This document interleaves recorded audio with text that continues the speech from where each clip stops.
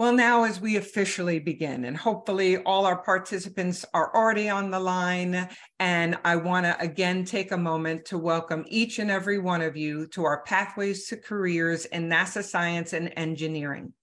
We are so happy to have all of you on the line. We're so excited to have our three speakers here with you, Maritza Montoya, Wilfredo Garcia López, and Molly Bannon, who are going to share their pathways and their unique ways in which they got to where they are today. We do have registrants from 27 different states, Puerto Rico, India, France, and Spain. So welcome to all of you from all around the world, literally. And again, we're so thankful to our hosts, the SEAS program at UT Austin, Selena Miller and Margaret Baggio. We're thankful for them to enable us to be able to host and facilitate this event. So with that welcome, I am going to stop sharing and I'm going to turn things over to our first speaker, who is Maritza Montoya. So Maritza, over to you. Hi everyone, my name is Maritza Montoya, and today I'm going to go ahead and talk to you guys about my pathway to NASA. I am a small particles processor and I do work with Jacobs. So a little bit about what I'm going to talk about today, a little bit about myself, college, universities I attended, and obstacles that I faced along the way, experiences that helped me push forward despite of my obstacles, and current work and some key takeaways. A little bit about myself. I am from Houston, Texas, and I am a first-generation Mexican American. Both of my parents are from Mexico. The image on the left is me with my brother, my oldest brother. I am one out of 4 siblings. We are in Mexico there. I'm on a donkey, and my grandpa has a farm. He has animals, chickens, everything to think of. And we would visit very often to Mexico. It was a every other weekend type of thing to visit grandma and grandpa. I loved animals, and I'm smiling on the right on the first day of school picture. I loved nature. I knew that. And I went to the schools near my area. So I went to Davila Elementary School, Dede Middle School, Milby High School. These were all schools that were zoned to my area. It's Pecan Park area, just 10 minutes south of downtown. And these were the easiest schools for me to attend for my mom, who was a single mom working a lot of hours. And whatever was easiest for my mom, that's the school that I was going to attend. I was part of the magnet programs in middle school and high school. Milby High School had a science magnet program, and there's where I had to double up on my math and science classes. I was really good at math, and it wasn't until my senior year that I signed up for an environmental science class. And that's where I really found out my passion for earth science. I could read my ecology textbook for hours and not get bored. I did say to myself I was going to be an environmental engineer at that time. And I didn't really have good SAT scores. My GPA wasn't the highest, so my first way to college was through community college. I went there and I started taking my core classes and took requirements, transferred over to the University of Houston main campus. Again, I found myself picking classes, and I just happened to stumble upon geology. It was an elective requirement I had to satisfy. I loved geology. I loved studying it, and I just knew I wanted to know more about Earth and its processes. Things didn't go so well at the University of Houston main campus for me. I did not pass classes like university physics and calculus 2, which are classes required for a science major, like geology. It was discouraging because I felt like I wasn't cut out for school. I didn't really connect with my peers. I felt alone, and I kept to myself. I thought I was the only one struggling with passing difficult classes like those. I felt a lot of guilt because I felt like I let my parents down. I felt like I let my mom down because she came from another country and she worked so hard to give us a different life and a better opportunity for an education. I would not when I would take my exams and I didn't pass them, and I would go home and I'd cry instead of asking people for help. I should have asked my professors for help. I should have asked my TA for help. And I ended up developing testing anxiety, which would freeze me right before an exam. And I also left U of H because I didn't pass my classes. I went to Houston Community College and I got my associate's degree there. I made a rule for myself that I said no matter how bad of a grade I was going to get on that first quiz or whatever it was at that time in the exam, I was going to keep going to the class. I was just going to go sit there. And I did. And that's when I started passing my classes. I did get my associate's degree in science at Houston Community College. So there wasn't like a major. It was just associate in science, which would help fulfill the college requirements at the university level.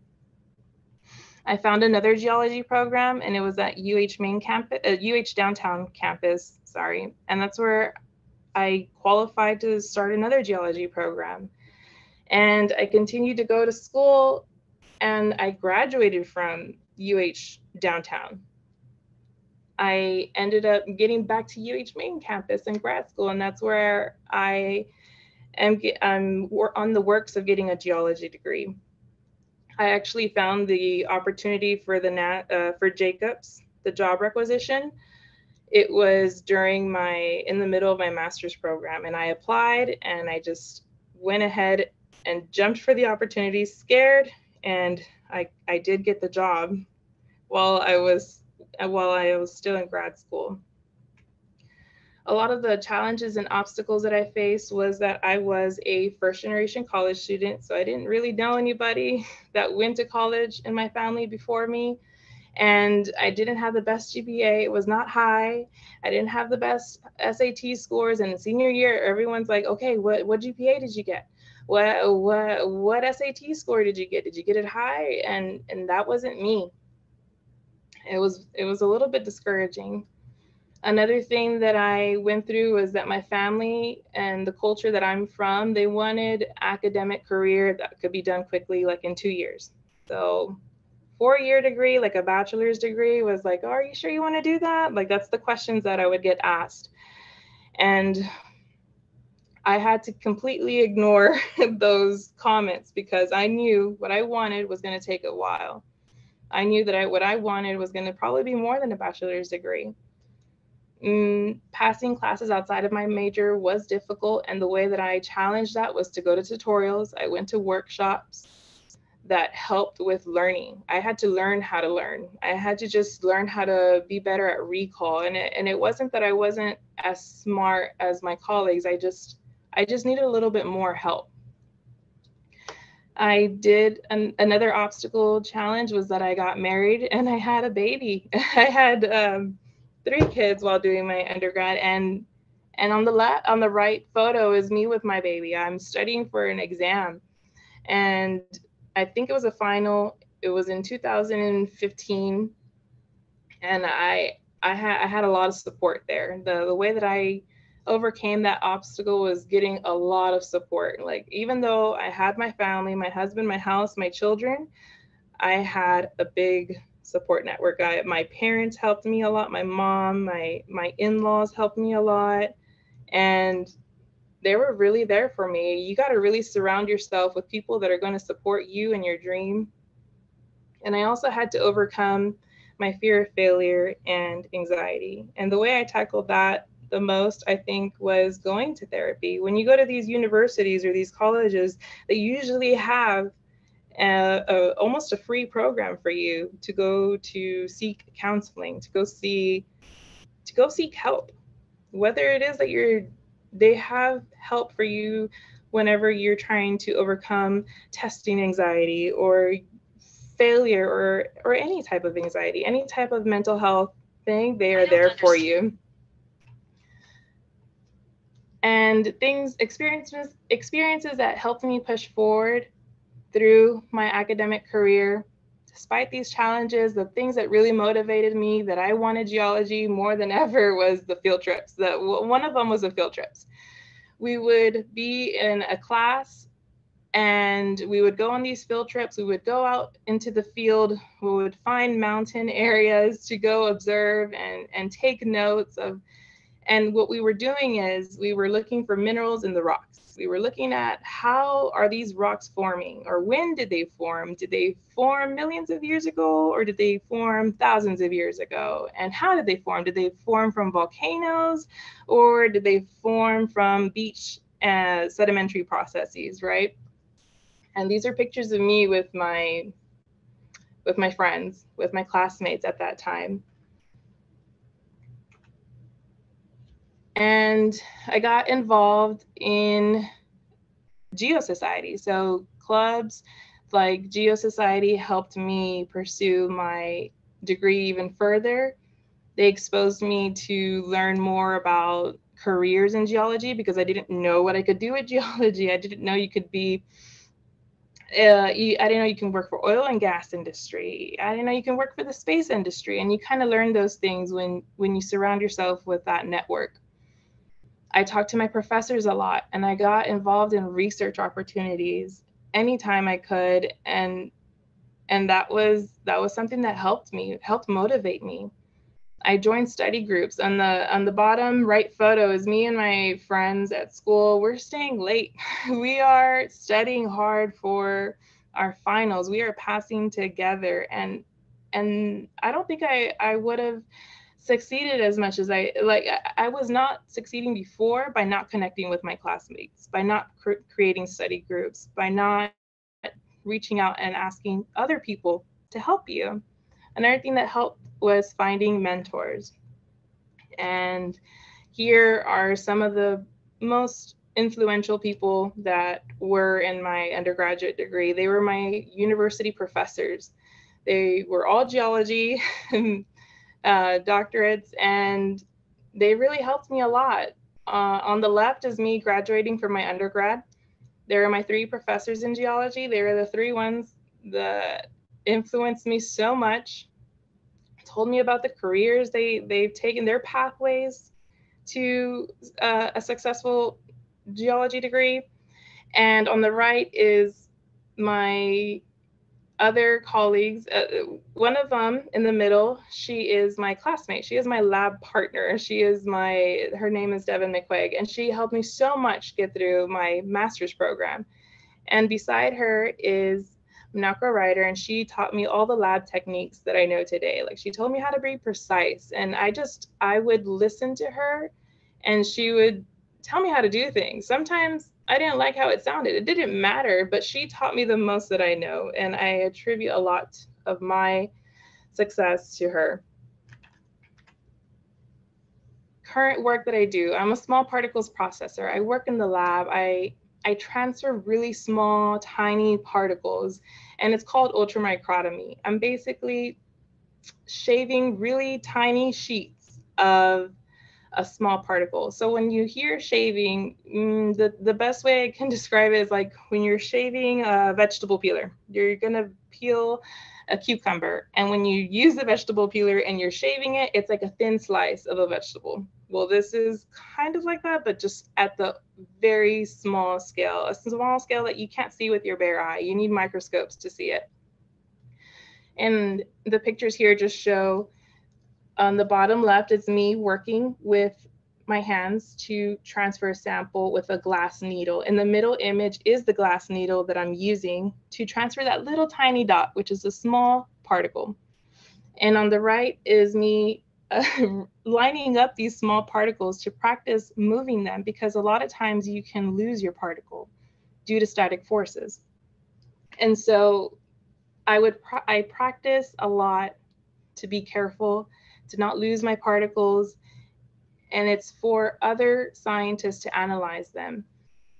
And it's through something called transmission electron microscopy. Again, a little bit more on the ultramicrotomy that I'm doing. I am in a lab. I am working with things that are very small that you have to use a microscope to see them. And other work that I do is right now we're preparing for the OSIRIS-REx mission. And OSIRIS-REx stands for Origin Spectral Interpretation, Resource Identification, and Security Regolith Explorer. OSIRIS-REx is a mission that is returning to Earth in September 2023, and it's bringing astromaterial from one of our near-Earth asteroids called Bennu. And part of my job is to learn how to disassemble and reassemble a tagsam. And that tagsam is at the tip of this, here you could see at the very end, I don't know if I can get a pointer here, I think I can. Here at the end, this is the tagsam, and that is a touch and go, this little thing here, is the touch and go sample acquisition mechanism. And what I work with at the Johnson Space Center is a replica of that. I take it apart, put it back together, and that is my work because it's coming, the real one is coming in September and we have to be ready for it. I work with a lot of people on my team together, scientists and engineers. We prepare the tools for the mission return. So here you can see that I have a tool. It's almost like a screwdriver. On the right side is a tool that cannot go into our clean rooms. They are laboratories that cannot have contamination. And we need to find the right tools to use with our astromaterials because we do not want to contaminate our samples. So that is what the left is showing. A clean room approved tool. It's the same one as this, but it's just, it can touch my astromaterials. It is safe. And again, I work with a team to outfit and prepare the laboratories for sample return. I take apart this tagsam. This is a tagsam, again, it's what we saw in the previous photo. And specifically here, I'm holding some tweezers to take off these contact pads. And these contact pads are what made contact with the asteroid. And you can see that here. This is the same tagsam, but this is a real image of what the tagsam touched on asteroid Bennu. And so here it's just me practicing again to pull it apart. I have to take these little things off and store them for scientists. And so here's me working with lab equipment. We're trying to see, is this the right height for, is this microscope the right height for looking at samples inside of a glove box? Here I am transferring particles, kind of like what I was doing in the previous slides. I'm using a glass needle and I'm moving it from point A to point B. And I'm using these gloves. And this is an environment where oxygen cannot come in. And it's to keep our samples from being contaminated. Again, this is a tagsam shown here. Inside, it's a little bit difficult to see, but there is some pretend sample in it. We call it simulant. And we are pretending, rehearsing is more like it. We are rehearsing to open it and pour it out because we need to practice these movements. Because we're going to, again, open this exact same thing this September. Other work that I do is I work in a Stardust laboratory and I work with delicate aerogel. And this aerogel are these it's like a very light blue cube and it trapped small particles from the tail of a comet. It's called the Stardust mission and this occurred in 2006. I work with other people and I am here cutting the foil. I'm cutting to release this beautiful aerogel. You have to cut it, you have to release it from the cometary tray. And here you can see me taking the foils, storing them. And again, this is the aerogel that we are going to store and it's for scientists to analyze and learn more about the origins of our space. Other work experiences that I've happened or that I do or that I have been a part of is to visit JAXA. And JAXA it's basically the equivalent to NASA and it's Japan's NASA. It's Japanese Aerospace Exploration Agency. And one of my assignments is that I had to become familiar with the sample containers that hold another astromaterial. It's from asteroid Ryugu. And this is something we have here at NASA. We have these same containers. Here I'm taking notes on how to open the container. I need to know how to open these. I need to know how to get the particles out, because we have these at NASA and we need to be practicing on how to open these. And they really, it's a collaborative effort, right? It's a collaborative effort between NASA and JAXA.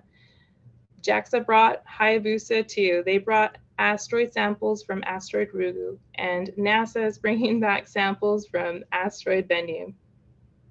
And I'm still doing research posters. I'm still doing research, things that I did in my undergrad. And my key takeaways are that I think that what helped me the most was join the clubs at school that are related to your interests, especially your career interests. For me, it was geology. I majored in geology, so I joined Geo Society. That was something that was part of my passion. I think it's very important to build relationships with your professors. Ask them about their experiences. How did they get to major in geology? Where did they work at? Or whatever it is that you're interested in your major, and you're getting a class by, say, a professor who's as a mechanical engineer, let's say that. Ask them, what did you do? What did you work? Where did you go? And it's really important, I think. Get involved in research opportunities. I think that's one of the main things that helped me in developing and succeeding in my academic career. Form study groups, and remember that failures are temporary. They don't define who we are, and failures do not define our potential. There is always a solution. You can get this, whatever it is that you want, the passion, the major that you want, you can get it. And that is what I'll end with. Thank you. Back to you, Paige. So Wilfredo, over to you. Okay, well, my name is Wilfredo Garcia López. I'm a geospatial scientist at NASA Johnson Space Center within Jacobs and Jets contract, and I'm going to talk about how was my career pathway to work at NASA. First of all, talk a little bit about my childhood and the time before college. There's a photo of me when I was little with a NASA rocket lunchbox. I'm from Puerto Rico, born and raised. Here's an astronaut photography of that beautiful island in the Caribbean. In my childhood, I had many interests. I like music, playing instruments. I liked and practiced sports and everything related to camping and outdoors.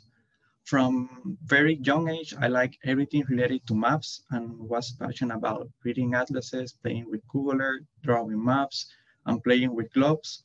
I began to be very interested in geography, planets, Earth, also like social sciences, technology, computer sciences. So it was not clear or what awaited me in the future, but yes, I was always amazed of space and watching the territory from space. I was part of organizations as a child that made me grow and influence my interest, especially scouting, that helped me a lot in growing as a person and acquiring basic oriented skills. And Starbase, that was a program for middle school about STEM fields, especially in space. That time I was very interested in computers, informatics mixed with Earth systems. So a fun fact, in that specific program, I remember that they had a big poster of the International Space Station mission contour, and I was amazed by that. I remember telling my parents that I would love to work in a place like that one. That interest about maps, outdoors, and space could help me to give me an idea or hint in the future. Like all paths, it has not been straight, many curves, and I like to visualize it as going up in a mountain. Sometimes you must go down a bit, rest, take another way, but the goal should be always to be like reach the peak. I went to schools in my hometown, which is called Kamui. Actually, is in one of my biographies in high school, I put that I wanted to be a geographer or geoscientist at NASA. I kind of knew what I want, but I wasn't clear of how to do it. So other fun fact is that when I was deciding what to study, my mom was reading the newspapers and saw a promotion of a degree in geospatial sciences. And she told me like, look, take it. It's look like the things that you like. So in that moment, I had no idea of what was the meaning of the term or the terms that the promotion was mentioning. So I searched a lot of information in Google or internet about that. When I needed to decide the bachelor's degree, I didn't have a clear idea, even so I knew I was interested in some technologic field or science, something related to location, geographic information.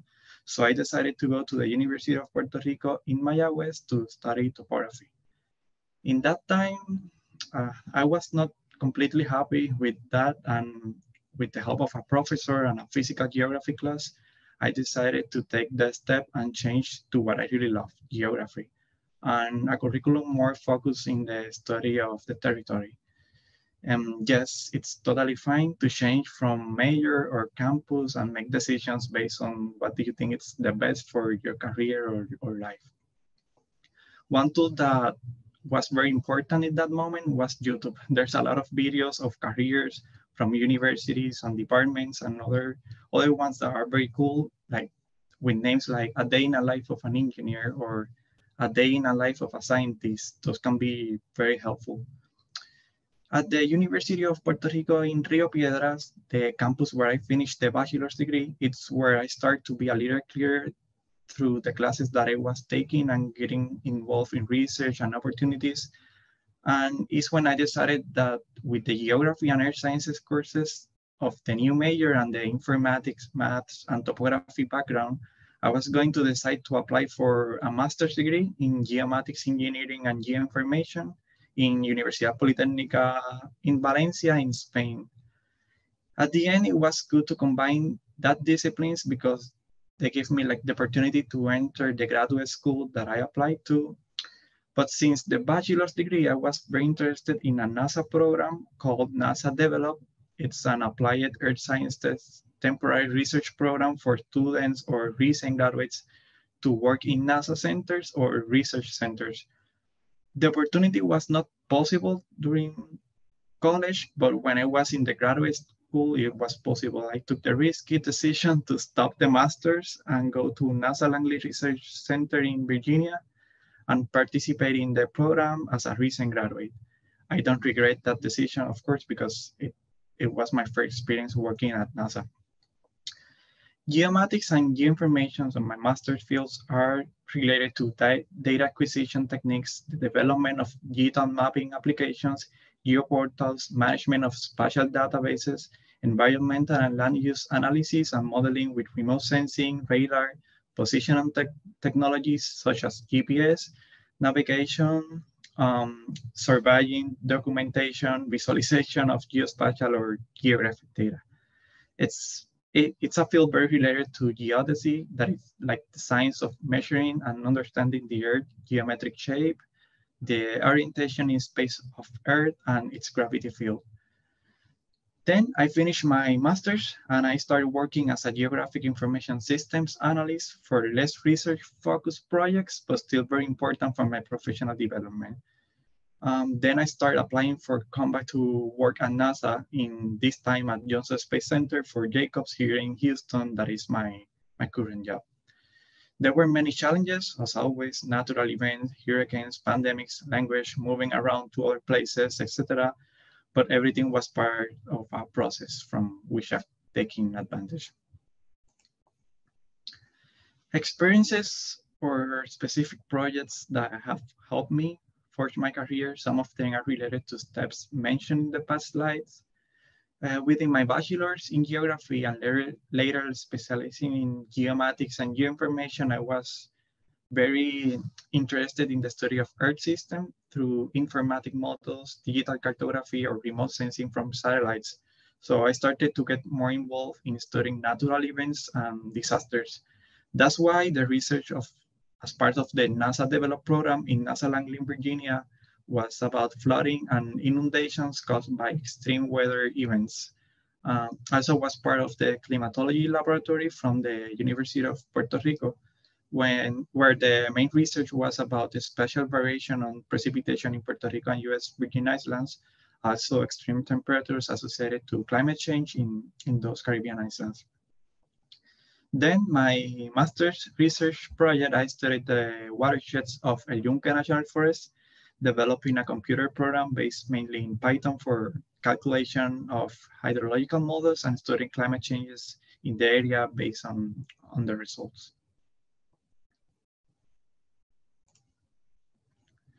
In my years of college, I was part of a summer volunteer in Chile that, although it was not a science research experience, it was a good opportunity for teach kids about Earth and environment and be part of outreach opportunities of geographic topics and reforestation activities.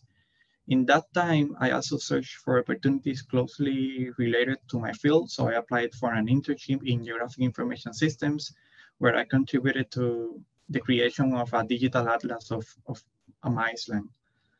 As I said previously, I was a geographic information analyst, so I was in the same company that I did the GIS, the Geographic Information System internship, and I was part of many projects for private and public institutions developing scripts for automatization of geographic data management and digital cartography applications.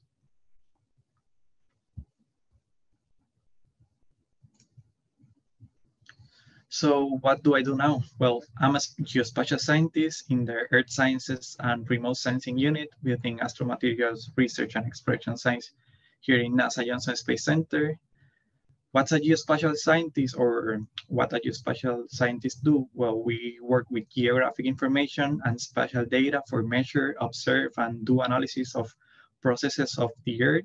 We work with the spatial analysis of human and physical variables.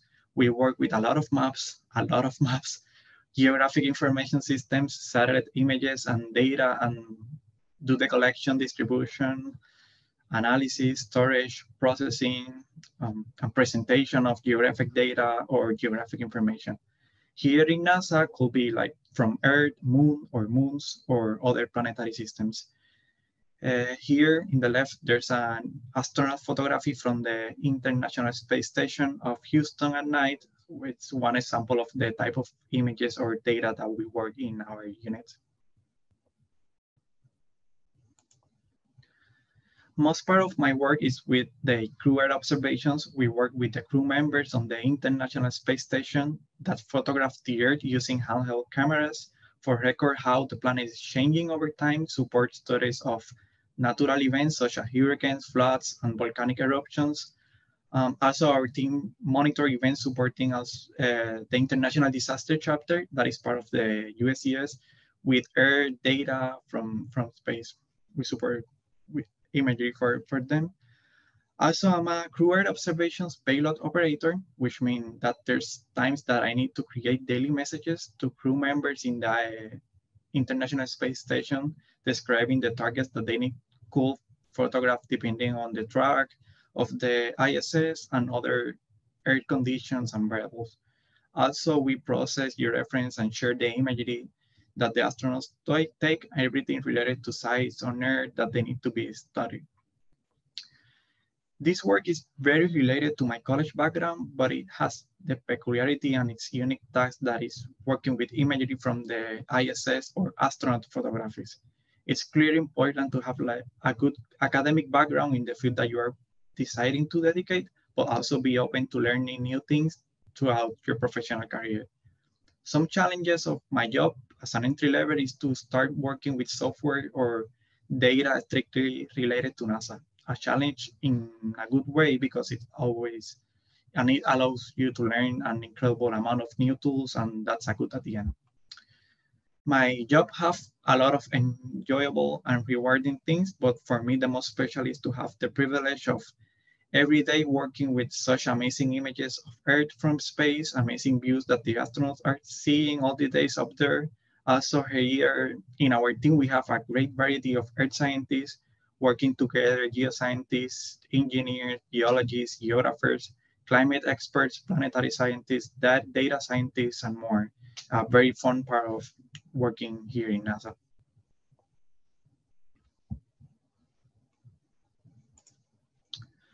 So thanks for listening, and everyone that is deciding career pathway, remember that every path is unique and individual. Take tips and advice of other one, of course, but create your own path. Almost all experiences are good.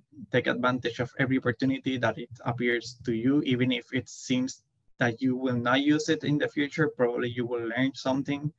Go and look for those opportunities and work hard to get them. And when you get them, believe in your potential to do things. If you have a passion for something, go for it. And the most important, enjoy the path. Enjoy every step in your career pathway and have fun. So I hope hearing about my career has been helpful to everyone listening and watching. So now I'm going to stop sharing my screen and probably turn things over to Molly or, yeah, Molly. So I'm Molly Bannon. I work at NASA's Johnson Space Center, and I'm on a temporary assignment right now as an innovation and strategy specialist. But my regular job is being a concept engineering group lead in our engineering directorate, where we work on, concepts and architectures and kind of thinking of like, hey, what's the future of our base camp on the moon look like, and those kinds of things. But on my temporary assignment, I'll get into that a little bit later in my presentation. So just a little bit about me. I grew up in the Midwest in Iowa. And so the picture on the bottom right is the Field of Dreams, which is kind of one of the only things that people know about Iowa, is that we had that movie and that we have a lot of corn. But growing up, I liked to travel. I liked the outdoors. I attended a summer camp every year. And then eventually I worked at that summer camp. That's actually me in the blue polo on the top left. Some of my hobbies and things that I like to do crafts and other kinds of things. Like I made a t-shirt quilt. I enjoy animals. That's my fuzzy white dog. And then I also like to travel. I started traveling to Europe in high school. I studied abroad in college, and that's actually me in Germany most recently this past fall. My sister moved to Germany, and so I went to visit her and just really enjoy traveling. And so that's a little bit about me. But one of the main things is, as I said, my sister, about me, is that I'm an identical twin. And usually when people hear that, they think, oh, like, you're so lucky. I wish I had a twin. And for a long time, I was just kind of like, well, it's just like another sibling. It's no big deal. And it wasn't really until I got into college and she and I kind of started going our separate ways that I realized that we really had this deep connection and relationship. We're kind of a dynamic duo. Like I could rely on her for anything. And I kind of realized that like the importance of connection and relationships as you go throughout your life and your career. And that's actually something that's really important to me now because of the close connection that I have with my sister, is making those connections, both at work at NASA, but then also like on the personal side. And so when you find things in your life that are like really important to you based on life situations, experiences, think about those things and kind of how they've impacted your life and kind of what they mean to you personally, and let that influence, every day, just in your career and things like that. And this is actually one of the reasons that I moved into this innovation and strategy specialist role temporarily, where I actually get to make connections across the NASA Center between all these diverse different groups doing different things. And I also get to think about partnerships and how we work with people outside of NASA and making some of those connections between, hey, this company is interested in developing this technology, and hey, I know these people over in this organization at NASA that are kind of working on something similar, and then I connect them and let them have a conversation about it. And I also do some kind of teaming sessions where like I get people together to kind of brainstorm and think of unique new solutions and things kind of outside the box. And so I've let my life experiences kind of influence where I've driven myself in my career. And I find that, when I've done that, I've been happiest. When I've kind of ignored some of those things, that's when I've kind of felt a little bit out of place. And so that's a piece of advice I have for you. But really, how did I become an engineer? I put these two photos up because these are actually photos of my grandfathers. That's my grandpa Dave on the left, and I'm the one in the orange shorts and striped shirt in the middle on the left. And then that's my grandpa Bill on the right, and I'm the one in the red shirt next to him. And actually, both of my grandfathers were civil engineers. And growing up, I got to see them. I didn't really see them at work per se, but I always saw them at home. They would be fixing things around the house. They would be kind of doing things, solving problems. And to me, that's what an engineer did. They solved problems. Like one time, my grandpa Dave, my sister and I had gone to some kind of circus or carnival or something. And we came home from there and we were just raving about the stilts and people walking on stilts. Well, the next day, my grandpa Dave went out into the garage, got some scrap wood, and built my sister and I some stilts just out of some scrap wood. And we were like running around, not running because we were new to stilts, but like walking around the driveway on our stilts. And I was like, this is what an engineer can do. Like basically you have a need, you have a problem, and you go off and solve it. And so I always kind of saw that, and I was interested in math and science from that perspective because I had these figures in my life that influenced me early. But the thing that kind of growing up, I knew, hey, like I like math and science. I liked other subjects as well. And in fact, at one point I thought I was going to be a veterinarian because I really liked animals.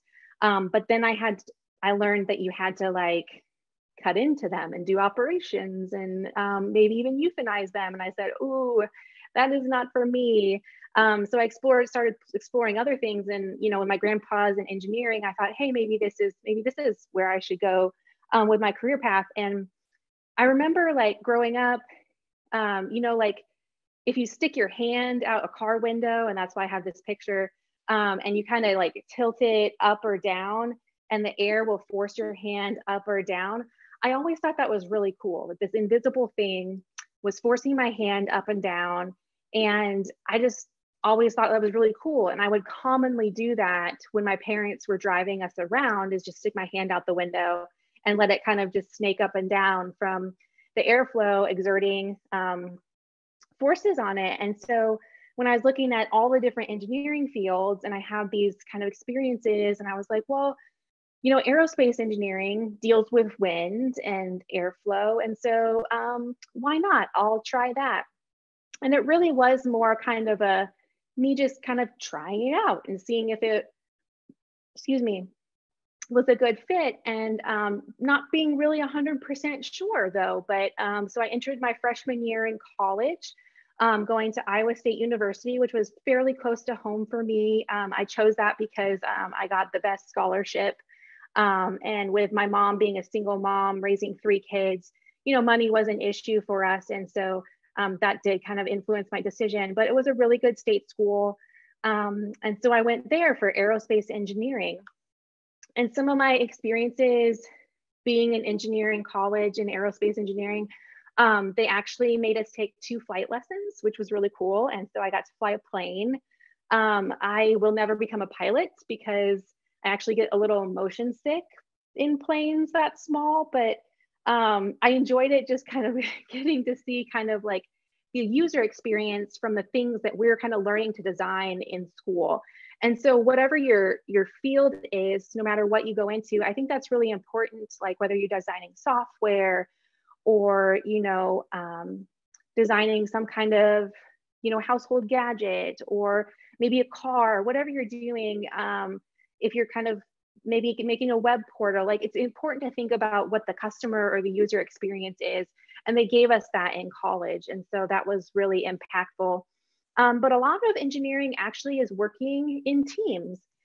And so we did a lot of that throughout school. And this on the bottom left is my senior design team, and me, I'm on the far left, the only girl on my team. In engineering, there do seem to be fewer females, although that's changing.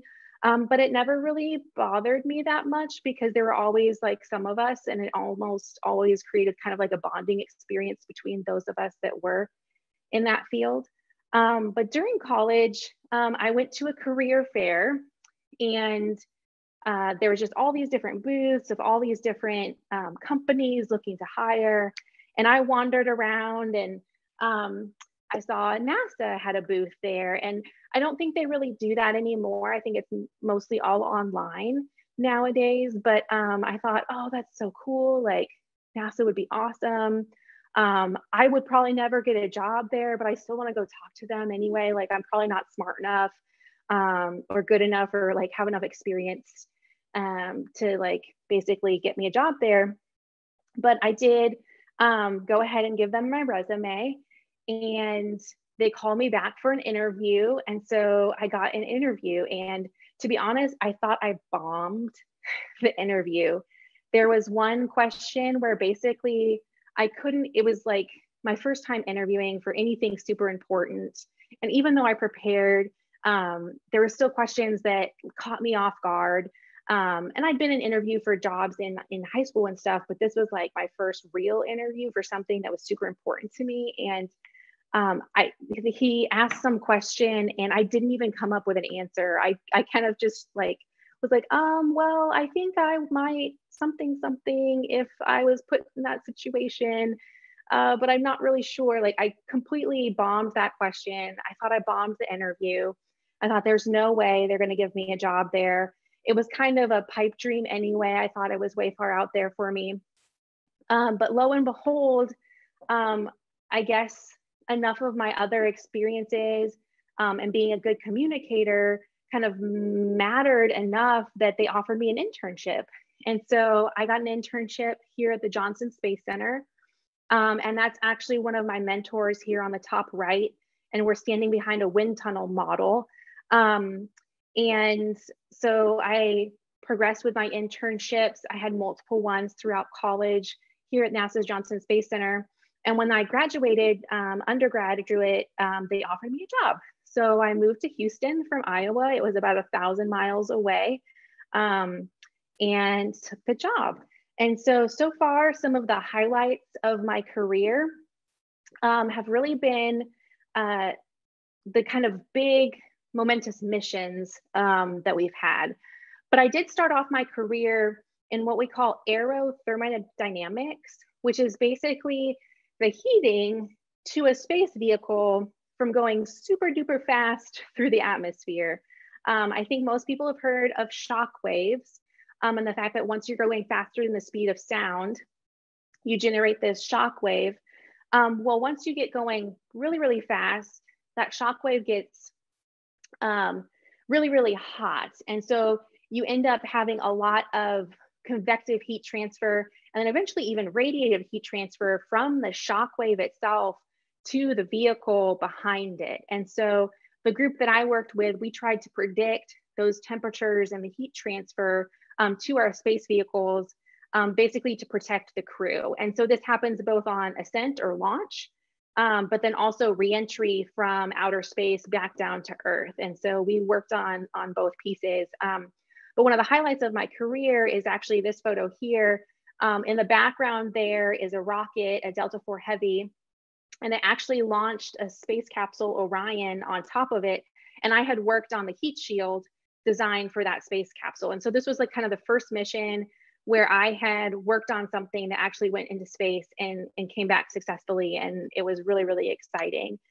Some of the other highlights in my career, when I first started, we were still doing the space shuttle. And so I did get to do a little bit of work on that and actually go inside of a space shuttle. In the bottom middle picture, that is a real space shuttle that went into space. I'm not touching it. I just look like I'm touching it, like by reaching out my hand.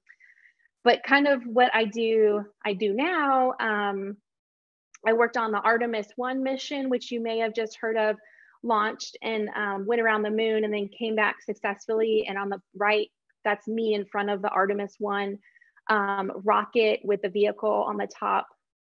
In the little white part is where the spaceship is. So I worked on that. And then nowadays I work on more concept engineering, which is really kind of thinking about like, what are these future space missions and space habitats and things that we're going to do on the moon and Mars. What do these things look like? And so this is actually a picture of me in our one of our what we call Mars analogs, where we're going to put a crew in here. And this is kind of the outdoor space that's supposed to look like the Mars surface, where they're going to go do some mimicked activities. And so this is kind of looking at kind of how the crew behaves, how they like their food, all these kinds of things, because those kind of psychological impacts are really important, and we need to kind of predict them for these really long duration missions, because the moon's really close and we can do missions there, you know, on the order of, you know, a handful of days to a couple of weeks. But for Mars, we're looking at, you know, months-long journeys just to get there.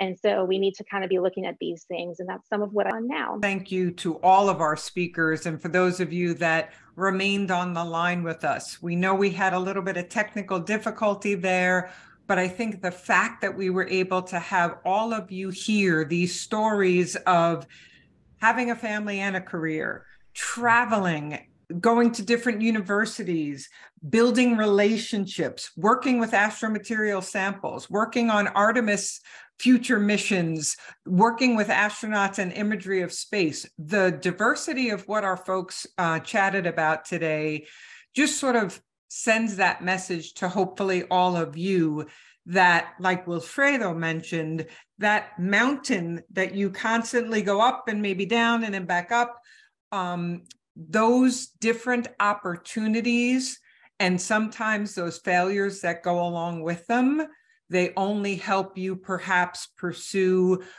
or find a way to pursue how you can have and achieve success in your future careers. Now, as we are 15 minutes past the top of the hour, and we are sort of in the sense at the end of our time together, I don't know if we have time for Q&A, but what I will say, I can't stress how thankful I am to Maritza, to Wilfredo, and to Molly for sharing what it was like for them. And I hope that you all resonated with some of the stories that they had to say, because I'm betting some of you have perhaps experienced some of those same things. And from these three folks that have been sharing with us tonight, you can do anything you put your mind to. And so thank you, Maritza, Molly, and Wilfredo. And before we stop, I'm just going to give you like 30 seconds to each of you if there's any closing remark you want to say to the folks on the line. And I'm going to start with Maritza, since you just finished, 30 seconds or less. Any last comments for our folks on the line? Yeah, I just believe that you guys should go for it all, whatever it is that your dream is, and don't hold back. Pursue it with all you got. That's really important. Great advice. Thank you. How about we'll go to you next, Wilfredo. Any last comments for our folks on the line? Yeah, following the words of Maritza, follow your dreams. If you have a passion to do something, like, you can do it. Believe in yourself and hard work. Learn. If you learn more, it's better for you and your future. So believe in yourself and hard work. That's it. And have fun. Great advice. And Molly, how about you? Any last words of wisdom for the folks on the line? Yeah, I'll just add that, kind of like Wilfredo was saying, you know, sometimes your career is this winding path, and sometimes you even have like offshoots that don't go anywhere, and you end up kind of retracing your path. Like I actually got a master's degree while I was working, and I don't even use it for my regular job. Like I started down that master's, and then I finished it, but in the middle of that, I kind of was like, hey, this isn't really where I want to take my career long term. I kind of want to go over here. And so when those things like that happen in your life, don't look at them as a waste. Don't look at them as a failure. It's a learning experience, and it actually adds to your overall perspective. And now you know something that you don't necessarily want to do. And so, you know, they aren't failures. They're all learning experiences, and just enjoy the journey. And don't think of them that way. Just think of them as experiences and things that you can add to just stories and everything that you interact with people around. And That's absolutely terrific advice, because everything that you all do, there's something you can learn from it, and you can apply that knowledge to whatever it is that you may, want to do in your future or not do in your future, et cetera, et cetera. So I'm so glad we took that extra 30 seconds or so for each person to give those closing remarks. And we appreciate, again, Molly, Maritza, and Wilfredo. We very much appreciate all of you that have joined us, whether you're on this event live or whether you're listening to the recording. Thank you so much. We also appreciate Rosina and Suzanne, who have been working the background to make sure things are going smoothly. We thank them as well. And also Selena and Margaret from the SEAS UT Austin program. We are so thankful for you to give us the opportunity to share our folks with people that will likely be NASA's next generation of scientists, engineers, and explorers. So thank you all so very much for participating. We'll see you